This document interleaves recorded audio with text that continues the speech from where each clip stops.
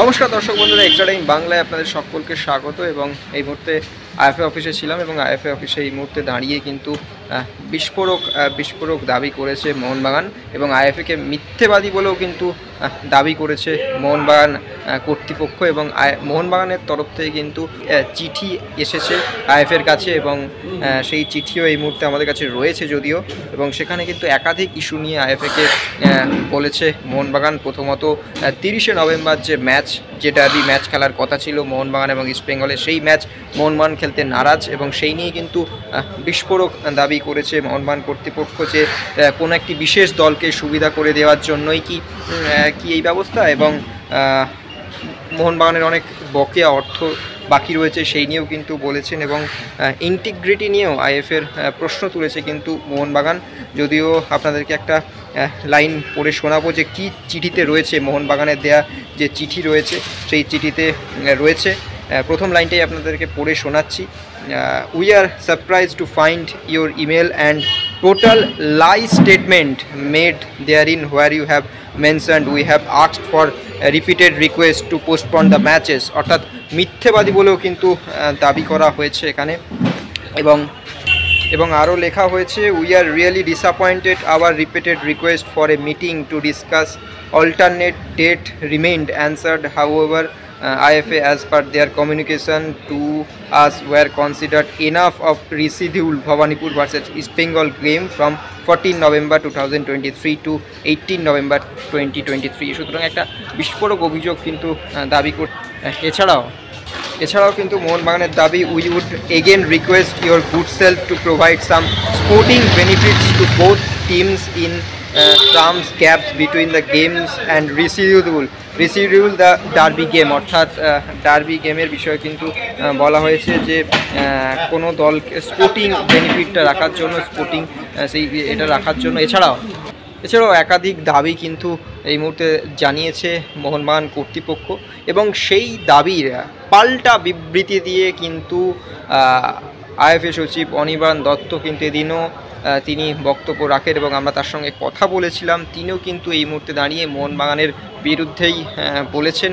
কি বলছেন অনির্বাণ দত্ত চলুন শুনে নেওয়া যাক। এবং বিস্ফোরক অভিযোগ এবং দুই কর্তৃপক্ষ, দুই ম্যানেজমেন্টের তরফ থেকেই কিন্তু এই মুহূর্তে একটা জলঘোলা সৃষ্টি হয়েছে। তো কি হলো ব্যাপারটা পুরোটা, কি বলছেন অনির্বাণ দত্ত এই পুরো চিঠি আদান প্রদান নিয়ে, চলুন শুনে নেওয়া যাক। আগেই এএফসির জন্য 4 তারিখে একটা ম্যাচ ছিল, সেটাও পরিবর্তন করা হয়েছে, ডুরান্ডের সময়ও করা হয়েছে। এবার সব তো আর লিখিতভাবে করা হয় না। যারা জানেন, যারা আপনারা মিডিয়ায় আছেন, আইএফএর দৈনন্দিন খবর করে থাকেন, তারা আপনারা জানেন যে ম্যাচের ডেট একাধিকবার চেঞ্জ হয়েছে কি হয়নি। সবসময় যে লিখিত আর্জিতে করা হয় তা নয়।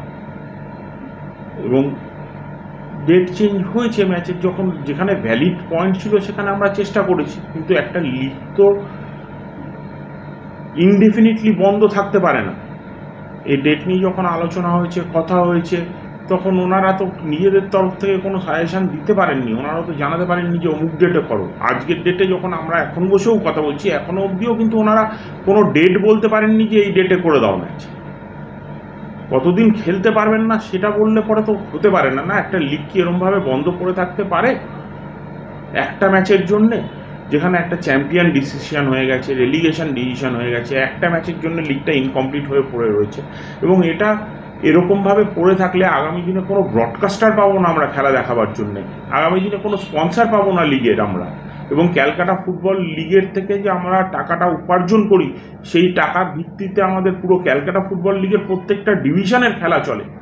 আজকে নার্সারি থেকে নিয়ে প্রিমিয়ার অবধি সবকটা খেলা চলে এই ক্যালকাটা লিগের টাকায়, এই প্রিমিয়ার ডিভিশনের স্পন্সরশিপ আর ব্রডকাস্টিং রাইটের টাকায়। আজকে বেঙ্গল টিম যখন খেলতে যায় তার টাকা ওঠে এখান থেকে।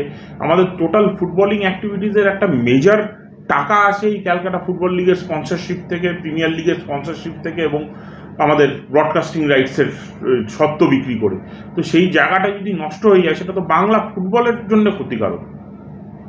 সেক্ষেত্রে মিথ্যেবাদী বলে তকমাও দেওয়া হচ্ছে, সেটা ওনারা লিখেছেন। আমি তো উত্তর দিলাম, ম্যাচ পেছনো হয়েছে কি হয়নি আপনারা তো জানেন, আপনারা বলুন না ম্যাচ পেছনো হয়েছে কি হয়নি।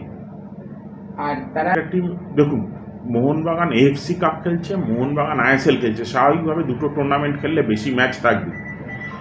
আর একটা টিম এএফসি কাপ খেলতে পারছে না, সেটা তাদের দুর্ভাগ্য। তারা খেলতে পারলে আরও আনন্দিত হতাম আমরা যে বাংলা থেকে দুটো টিম খেলছে, সেটা তো হচ্ছে না। তো সেখানে আমাদের কি করার আছে? ওদের তো বেশি ম্যাচ থাকবে, কিন্তু বেশি ম্যাচ থাকলেও তার মধ্যে তো কলকাতা লিগটাও খেলতে হবে। তার সাথে যখন কথা হয়েছিল ওরা বলেছিল ওরা 30 তারিখ সন্ধ্যাবেলা ট্রাভেল করবে। আমি বলেছিলাম দরকার হলে আমরা ম্যাচটা কিছুটা এগিয়ে দিতে পারি সময়, যাতে তারা সকালে নয় এগিয়ে দিতে পারি সময়, যাতে তারা খেলে বেরিয়ে যেতে পারে। সকালে একদম ভোরবেলা তো আর ম্যাচ হয় না, কিন্তু ঘন্টাখানেক ঘন্টা দেড়েক দুয়েক এগিয়ে দেওয়া যেত ম্যাচ। এখন তো যথেষ্ট ভালো ওয়েদার, আমাদের কন্যাশ্রীর খেলা 1:30 থেকে হচ্ছে। সকালে খেলে রাত্রিবেলা ট্রাভেল, এটা কি যুক্তিসঙ্গত নিত ক্লাব? সেটা তো ওনাদের ব্যাপার, আমরা তো ম্যাচের ডেট ফেলেছি। ওনারা ফার্স্ট ম্যাচটা খেলেছেন কলকাতায়, 27 তারিখে যে ম্যাচটা হচ্ছে সেটা কলকাতাতেই খেলা হয়েছে। তো টিম যে ভীষণ ট্র্যাভেল করছে, এক জায়গা থেকে দৌড়ে আসছে এক জায়গায় যাচ্ছে তা নয়।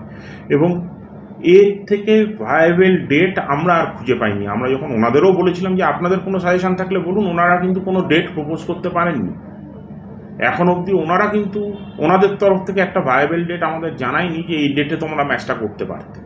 তাহলে কি হচ্ছে 30 তারিখ? তাহলে এই মুহূর্তে দাঁড়িয়ে 30 তারিখ ম্যাচ হচ্ছে, আমাদের পক্ষে আর ম্যাচ পেছানো সম্ভব নয়। ওনারা আরেকটা প্রশ্ন করেছেন এই বিষয়টা নিয়ে কি? আমার মনে হয় আমার অনেস্টি বা আমার ইন্টিগ্রিটি নিয়ে কাউকে উত্তর দেওয়ার দরকার নেই।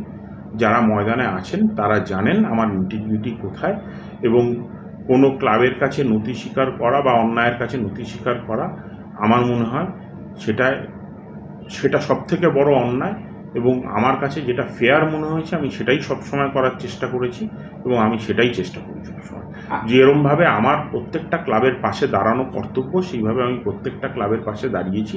কোনো ক্লাবের যদি ম্যাচ না থাকে তাহলে কি আমি তাকে জোর করে ম্যাচ খেলাবো? আগে ইস্টবেঙ্গলের যদি কম ম্যাচ থাকে তার জন্য তো আমি দায়ী নই। আইএফএ কি পাল্টা কোনো চিঠি বা ইমেল পাঠাবে? আইএফএ অলরেডি ম্যাচের ব্যাপারে জানিয়ে দিয়েছে যে 30 তারিখের ম্যাচ পেছনো যাচ্ছে না, এই তারিখেই খেলতে হবে, এবং 30 তারিখের পরে বাকি কি করবে আইএফএ সেটা তখন ডিসিশন নেবে।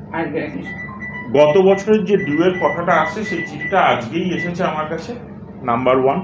এবং কোইন্সিডেন্টালি এটা আমি ম্যাচের ডেটের দিনই ওনাদের মনে পড়েছে যে এই টাকাটা পাওনা আছে। এই টাকাটার ব্যাপারে কথা বলতে গেলে বেশ অনেকটা পুরনো হিস্ট্রি। সেই সময় আগেরবার আপনার মনে থাকবে অনেক মিডিয়াতেই ওনারা বাইট দিয়েছিলেন এবং জানিয়েছিলেন যে টাকা না পেলে খেলবে না। আমরা শত অসুবিধা থাকা সত্ত্বেও তার মধ্যে চেষ্টা করেছিলাম যে টাকাটাকে ভাগ করে কিভাবে শোধ করা যায়, এবং একটা কিস্তি দিয়েও ছিলাম, কিন্তু তারপরেও ওনারা কিন্তু ম্যাচ খেলতে নামেননি। আর এই টাকাটা আমাদের কোনো লুকোচুরির ব্যাপার নেই। আইএফএ একটা আর্থিক মন্দার মধ্যে চলছে, সেটা আমরা সবাই জানি। আমাদের অ্যানুয়াল রিপোর্টে বাজেটে দেয়া আছে, এবং ওনারা যে টাকা পান সেটাও আমাদের অ্যানুয়াল রিপোর্টে রয়েছে। যেরম টাকা আসবে আইএফএর কাছে, যেরম আর্থিকভাবে আইএফএ সক্ষম হবে, সেরমভাবে টাকাটা শোধ করা হবে। Extra time.